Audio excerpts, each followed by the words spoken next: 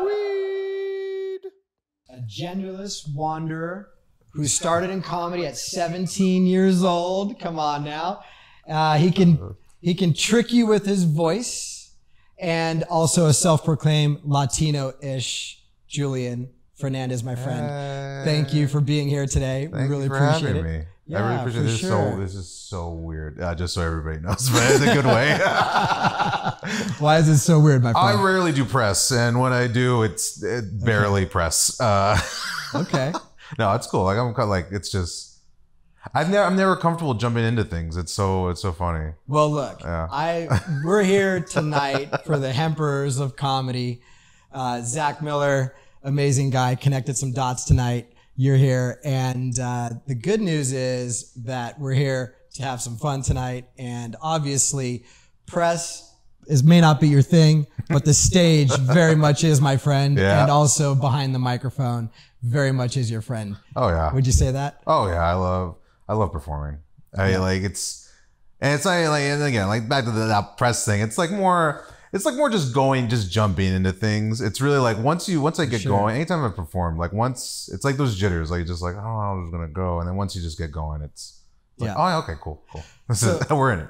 Can I ask you a question here? Mm-hmm. Did you really start comedy at age 17? Was that really an opportunity for you? I started writing when I was 17. Okay. Like in high school, I had done like a talent show, and I was in theater and everything. I wanted to dip my toe in there.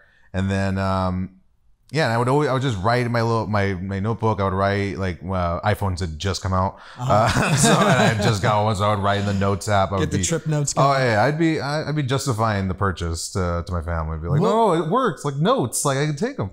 But I'd just be writing notes and everything. And then once I got into college, I did another talent show there. I actually won. Came in third. I didn't win. I'm bragging. I came in third. I placed. Yeah. And then, but like around that time, I was like, you know what? I really want to give it a shot. And then just one day, like right after class, I just beeline to LA, signed up, and then they told me I had to come back next Tuesday to actually perform. So I was like, all right, cool. So I can prepare. Awesome. And congratulations. Look nice. It works, right? Oh yeah. It was very planets aligned kind of situation where like I almost, like for a split second, I almost didn't make it for my first time signing up for anything. Yeah. Your career stems back from anything from voiceover animation to onstage comedy, impressions with Dana Carvey. I mean, this is quite a career that you've developed over many, many years. What was that journey like going through this process? How did some of these connections come about? Was it just, what was your impression? It's such a cliche thing, but a lot of it has literally been right place, right time. Wow. I've had weird trajectory of just luck come my way with like certain stuff, like the Dana Carvey thing. A friend of mine had hit me up saying that they were doing open calls. They were planning to do a sizzle so they can try pitching it and this and that. And they're doing it at this club and they're looking for impressionists. He hit me up immediately. I signed up immediately. I got like third person in line. Wow. And then they tell everybody, oh, as soon as you're done, sit in the audience and watch everybody else do impressions.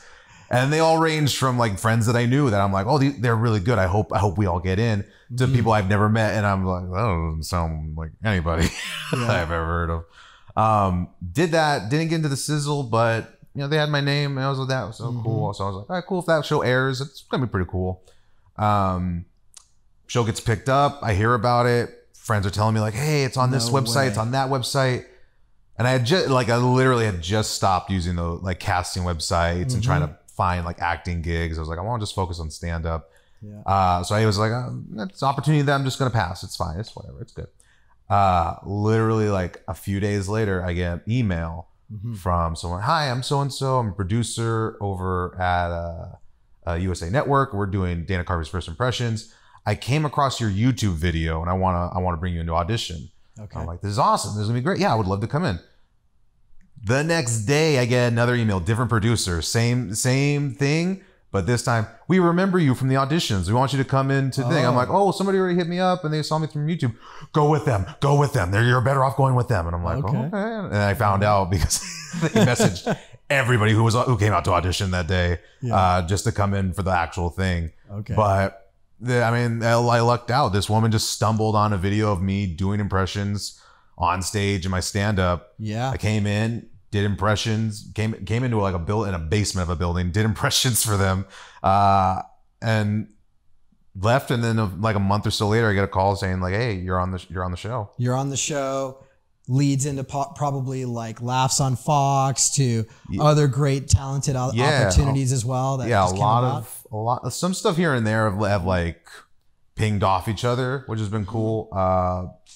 But yeah, a lot of times it just always starts off with like just like that one right place, right time moment, which is just the best kind of moments to have. And it really is. It really is. It's like serendipitous, right? Just crashing together. Like tonight, we got the Hempers of Comedy here tonight. We have a few friends that are coming here tonight. Some people you may know of or may not have worked with, but should be a great show overall. Oh yeah, it's gonna be a lot of fun. Yeah. You've known Zach for a while. You worked with Zach in the past? I met Zach. We were actually talking about this. I met him, I want to say pretty early on over in Claremont. San Diego. Oh, no. Claremont. Claremont, like Inland Empire. Okay, gotcha. Los Angeles. Yeah, so like right, a little farther. A little farther, yeah. But I was a house MC for this club that's not there anymore. But he would frequent a lot and be like featuring, or he'd close out a comedy competition they were doing. And I'd be hosting. So we got to know each other from there. And he gave me some advice here and there. And eventually I found out that he was running rooms himself, and it was just the same thing. It was one of those moments where it's just, you don't really know. You're gonna miss all the shots if you don't take them. Yeah. So I got the courage to be like, "Hey, Zach, like I would love to do one of your shows." And he's like, "Sure, yeah, man." We'll get you on. He's a man of his word. Smoke is coming out of his mouth. Yeah, exactly. Right. Who's a Hemper of comedy? He's a Hemper of comedy, But yeah, he started hooking me up with shows in San Diego, and then that just kind of snowballed into just help, like just more spots here and there, and just helping out. Have you done a show here tonight at the Vault Dispensary and Lounge before? Is this your first time? This is my first time here. Oh, yeah. So this is a different experience, but relatively experience you're probably used to, or have been through before. But you can smoke in the lounge. Comedy's going on in the lounge. Yeah. What do you think of all that? That is very appealing. Yeah. First and foremost, very, very appealing. Yeah. I've done it's so funny. Like since stuff has started opening back up, I've like the most shows I've done recently have been marijuana based. Yeah. Where I did a show out in Phoenix, doing it for a trade marijuana trade show, where it's just a whole venue filled with smoke.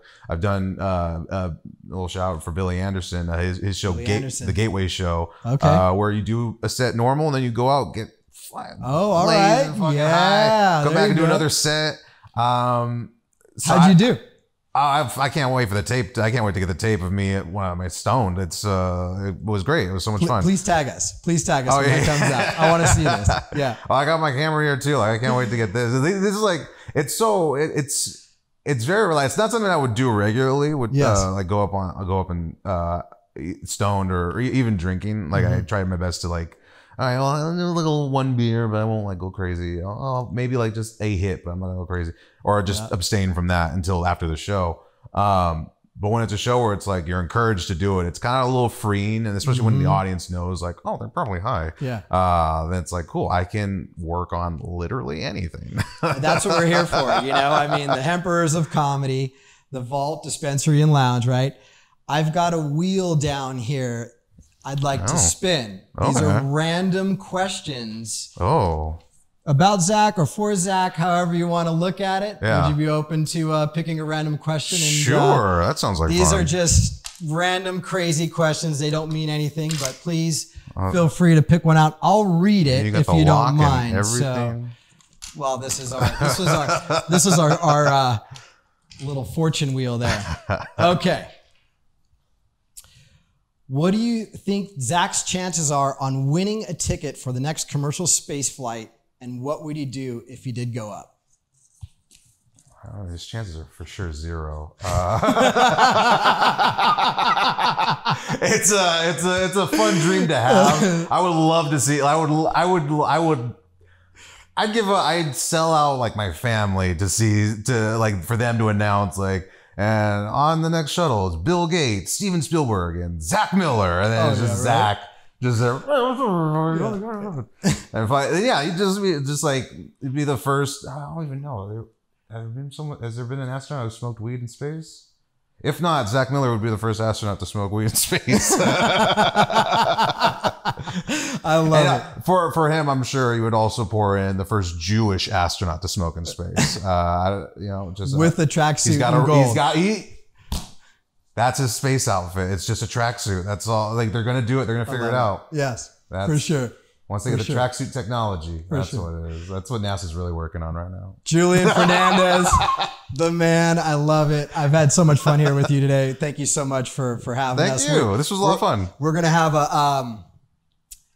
have a gift for you here with 14 pre-rolls in it. Thank you so much. Yes, that'll be here for you. What's going on? What's new? What would you like to promote in the near future? I'm bringing back my podcast, Genderless Wanderer. Talks all things about how my experience as a non-binary person. Yes. And I'm going to be having guests on and everything.